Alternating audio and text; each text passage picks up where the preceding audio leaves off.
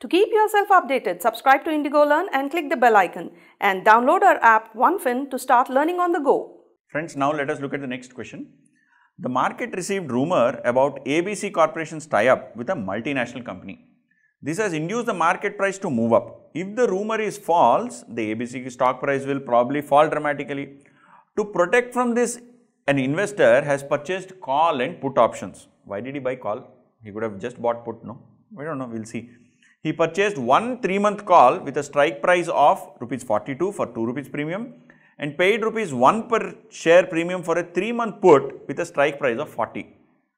Determine the investor's position if the tie-up offer bids the price of ABC Corporation stock to 43 in 3 months, and if the tie-up fails and the price of the stock falls to 36 in 3 months.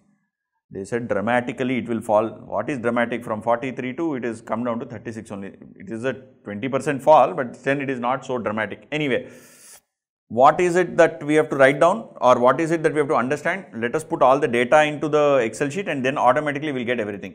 Let us fill up the data. Is the current spot given? No, current spot is not available. Okay. So, same like previous problem, type, call, put, action, both are buy. Okay. Then strike price for a call option, 3 months, he purchased one 3 months call option at strike price of 42. Okay. And put option, what is the strike price? He purchased a call option at strike price of 42. What is the premium? They said the premium is 2 rupees. Okay, so let me change it to 2.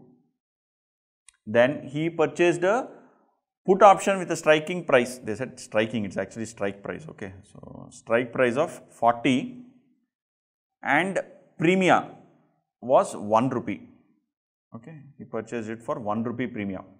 Then determine the investor's position if the tie-up, that is that whatever the tie-up with a multinational company, if the tie-up offer, that is if the tie-up happens and because of that there is an offer for shares or something like that, then bids the price. Bids the price means increases the price. What do you mean by bid and ask? If you remember, I told you this earlier also, you will learn this in subsequent chapters also. Bid means somebody makes a bid, means they are trying to give you a price, they are offering a price, they are quoting a price. Ask means what is the price at which you are selling, they are asking you.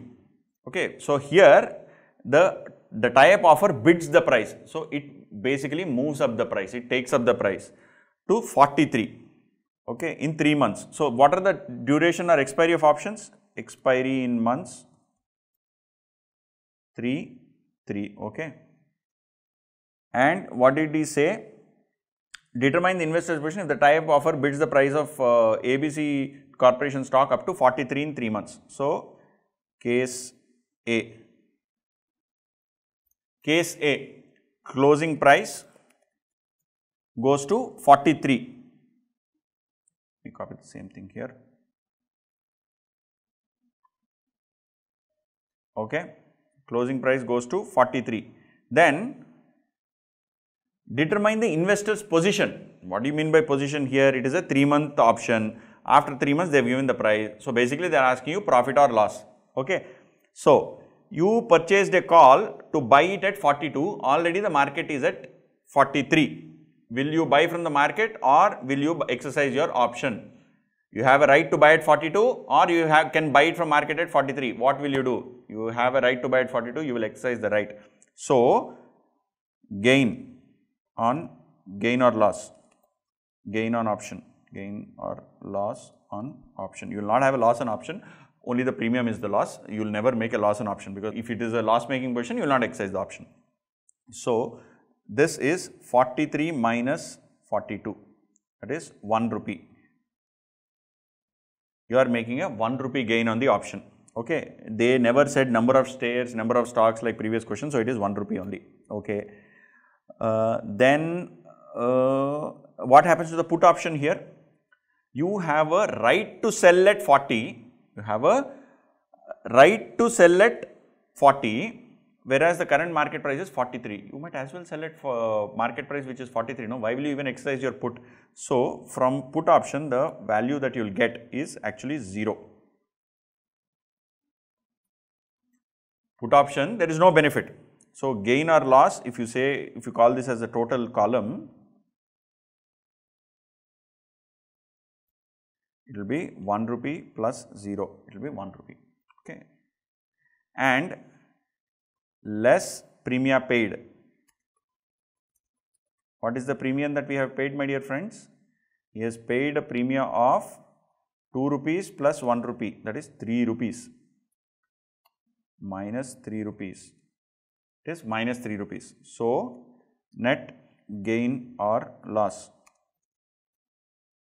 is 1 minus 3 is minus 2.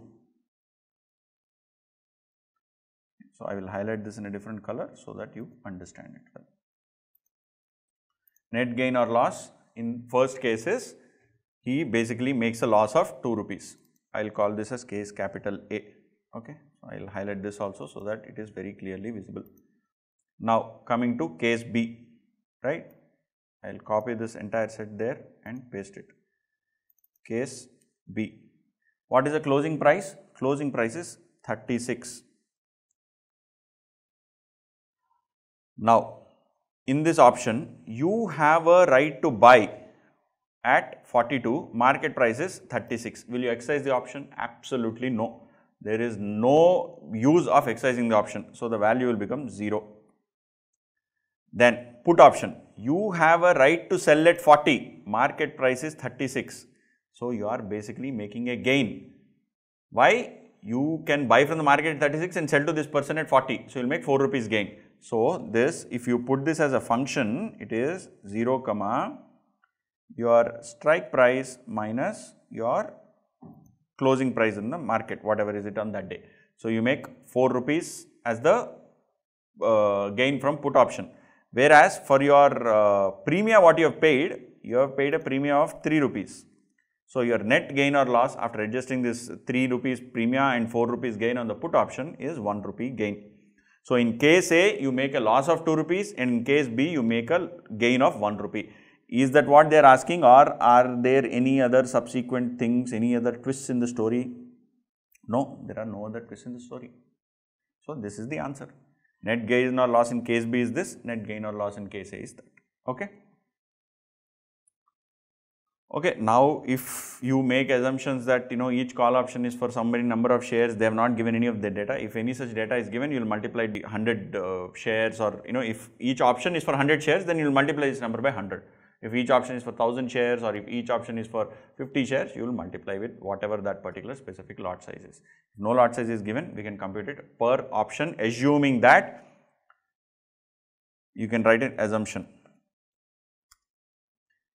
Each option, each buy or each call stroke put option is for 1 share of ABC Limited